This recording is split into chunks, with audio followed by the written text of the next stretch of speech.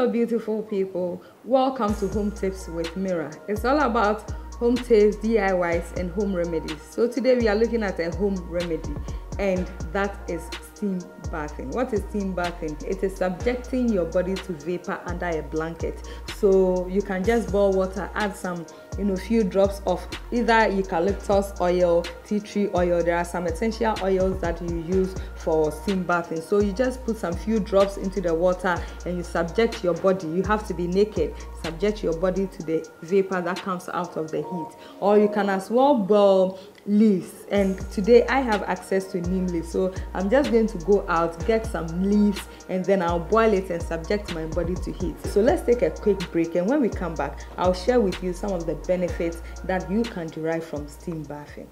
Have you ever done a steam bath before? Whilst doing it, how did you feel? And after doing it too, how was the feeling? Well, to me the benefits are enormous.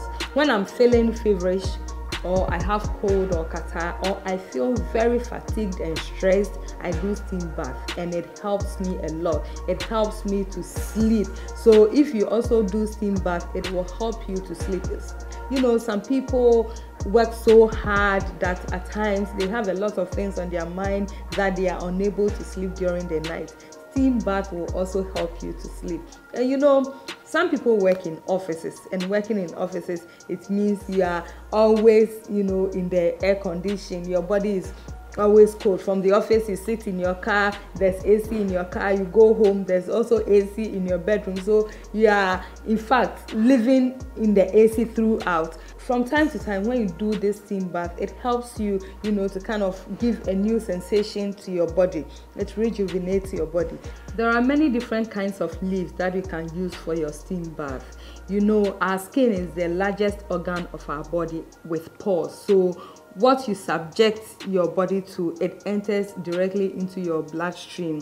So even if you are using a certain kind of pomade, just get to know that this pomade that you are using, it will be absorbed into your bloodstream. So I prefer using the neem leaves. You can also use the scent leaves, you can use the eucalyptus leaves, you can use different kinds of leaves, and your body will absorb all the vapor from these herbs and it will go directly into your bloodstream. So don't just think that you are under the vapor and it is not having any effect on your body. So when you get your leaves, boil them. Use a metal bucket, put it on fire and use it to boil your leaves. Boil it for about 20 minutes. Please, when you are boiling, do not open it. Try as much as possible to close it. And please do not use a cooking saucepan to boil it, because I am using and they are very bitter. So if you use a cooking saucepan to boil the leaves, you are sure to have this bitter taste in it if you are to use it again to cook your meal. So find something that you don't use to regularly cook, and then you can use it to boil your leaves. You can also add slices of lime or lemon to it. You can also add ginger to it. All enhances the medicinal qualities of the leaves that you are boiling. In fact, you have to be naked when you are doing steam bathing so that every part of your body can absorb the vapor. So just get a chair that is not too high, because you would have to bend so that your back does not ache. And then you also try and get a towel and put it down before you put the chair on, because as you are going to steam bath, sweat will drip off your body. All those are the toxins that is coming out of your body. They will drip, and if your floor has tiles, when you get up, there's the possibility that you can slip and fall. You bring your medicine, come and put it on it, and get your blanket. Please, you just don't have to use any blanket. You have to use a thick blanket so that the vapor will not escape. So when you get under the blanket, subject your whole body to the vapor. And please, a note of caution, you have to close your eyes when you are doing the steam bath. You don't have to let the vapor enter your eye. Whew. We are ready to battle. This is the real deal. So please, as you go under the blanket, do not fret, do not be anxious, because you are going to subject your body to heat.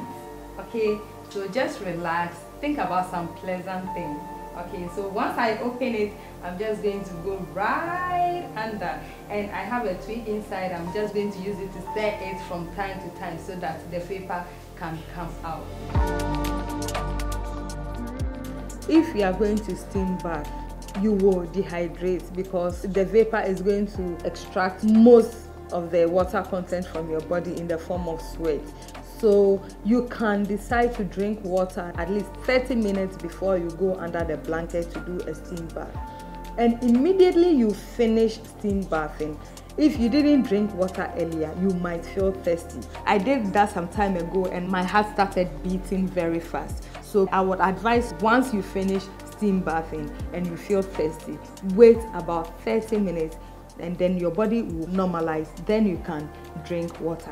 So I've been under the blanket for like 30 minutes and I think it's enough. You can decide to take the water to the bathroom, dilute it with normal water and use it to wash down. Leave it on your skin to dry. If you are in your room and you are steam bathing and the AC is on, kindly put it off so that the vapor from the steam can really work well. From time to time, please take some, time off and steam bath to rejuvenate your body and to, start your body's clock afresh. Anyway, thank you so much for watching. Please go on my YouTube page to subscribe for more videos, and also on my Facebook page, follow me and share this video as well so that others who have not seen it or haven't learned will equally learn and benefit from it. It's a bye-bye from me and stay positive.